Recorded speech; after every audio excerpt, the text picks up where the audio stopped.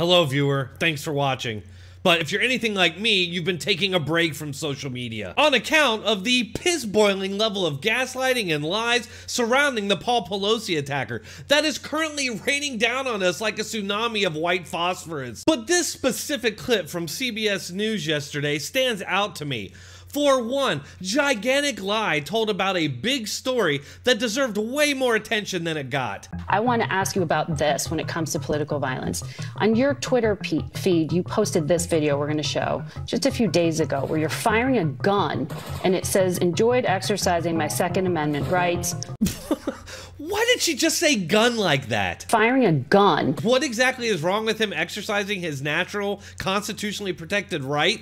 What do guns even have to do with this story? Not a damn thing! Just a few days ago where you're firing a gun and it says, "Enjoyed exercising my Second Amendment rights, hashtag fire Pelosi." Why is there a gun? Wow, she is just really pouring it on there. Why is there a gun in a political ad at all? It wasn't an ad. Hashtag I was or a tweet. I was tweeting out something that I had Hashtag just fire done. Pelosi with a weapon. Well, now Wouldn't a pink slip be more fitting if it's about firing her? It's interesting, Margaret. Why a gun? It's interesting. Just a reminder, Republican Congressman Tom Emmer has absolutely nothing to do with this attack, nor does this attack have anything to do with guns. It's strange, but not strange, that these people have seized on criticism of Democrats for supposedly inciting this violence, which is obviously not a standard that applies to them, since they spend 24/7 demonizing the Republicans. It's interesting, Margaret. Why a gun? It's interesting, Margaret, that we're talking about this morning when a couple of years back, when a Bernie Sanders supporter shot Steve Scalise. Which was horrendous when a Bernie and Sanders horrific, supporter which is shot why we Steve should be Scalise, not I never heard putting you or weapons. anyone else in the media trying to blame Democrats for what happened. We need to stay We did focused on what we're all extensive doing. coverage of what happened to Steve excuse me? Scalise. There's extensive Nobody news coverage. tried. That is one big pile of shit. No, that. This lying, scumbag Democrat Party operative is attempting to rewrite history on the fly here because she wasn't prepared for his response. Extensive coverage, she says. Not only was there not extensive coverage of the GOP baseball game attack on CBS News, there wasn't extensive coverage anywhere. But you don't have to take it from me because CBS News admitted it a year later. Well, you note that the way this shooting faded from the news and from people's minds, that it was relatively quickly that this news faded. Why do you think that's significant?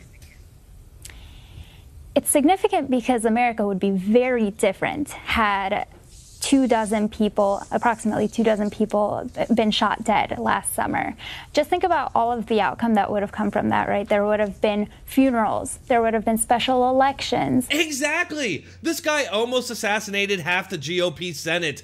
That's a big story. Way bigger than January 6th. Most importantly, and least reported fact out there, good luck finding it, the shooter was screaming, "This is for healthcare," as he fired at the Republicans. You see, at the time, both Democrats and the media were attacking Republicans for opposing Obamacare. There wasn't a single story out there in the media linking Democrats or their rhetoric to this violence. And most infuriating, the FBI attempted to cover the whole thing up as suicide by cop. All the details added up to a political attack. Years later, the FBI finally admitted that it was a domestic terrorist attack. But instead of being constantly reminded about it, they let it go down the memory hole for obvious reasons. We need to stay focused on what we're all Extensive doing. coverage of what happened to Steve excuse me? Scalise.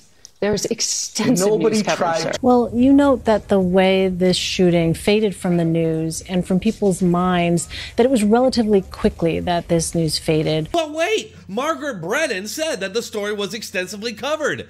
Is she calling these reporters liars? Not only did CBS News nor the rest of the media ever suggest that Democrat rhetoric had anything to do with this attack, but they actually tried to blame Republicans and Donald Trump for it. Today marks 2 years since House Minority Whip Steve Scalise suffered life-threatening injuries when a gunman opened fire during a practice for the annual congressional baseball game. The book is about, you mentioned trying to bring people together, and you talk about the gunman.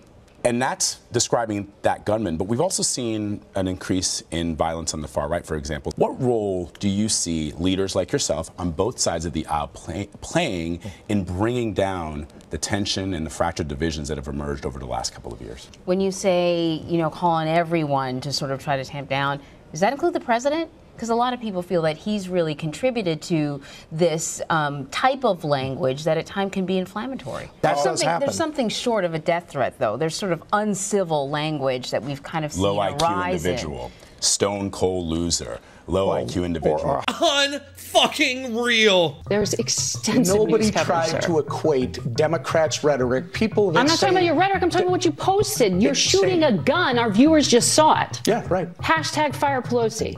Exercising our Second Amendment rights, having That's not fun, a debate about the shooting Second a gun. Amendment. Yeah. That's not a debate about the Second Amendment. Yes, it Hashtag is. fire Pelosi. Yes, it is. I'm Do you running not the campaign understand that that is operation for the suggestive to Republicans. people who are in a bad state and in this current environment, how risky it is? Why is she talking to this guy and not Joe Biden, who a week after a speech where he called half the country semi-fascist, one of his supporters mowed down a teenager in his car because he said he was an extremist Republican? As you're talking Well, about the importance of lowering the rhetoric. I disagree with you. Why do you leave that up? Again, I never saw anyone after Steve Scalise was shot by a I'm Bernie talking about Sanders right supporter now. trying What to just is happening equate Democrat rhetoric with those actions. Please don't do that. Fucking A. Come to think of it, is this a debate about the First Amendment? She seems to be really hung up on this fire Pelosi message. Are we not allowed to say fire Pelosi? They're seriously not only trying to outlaw their political opponents, but criticism of the Democrats as well. But of course, the same standard does not apply to them. It's totally different when they endlessly demonize Republicans. The obvious issue here is that since the media is an extension of the Democrat Party, they're not going to blame Democrats for inciting this violence because doing so would mean blaming themselves. If you own a Chevrolet, I hate to tell you, but they sponsored this embolism-inducing propaganda. Stop giving them your money. All right, folks, that's all for that one. Thanks for watching. If you enjoyed it, please like, share, and subscribe. Then make sure to leave a comment to vent those frustrations. Thanks a lot.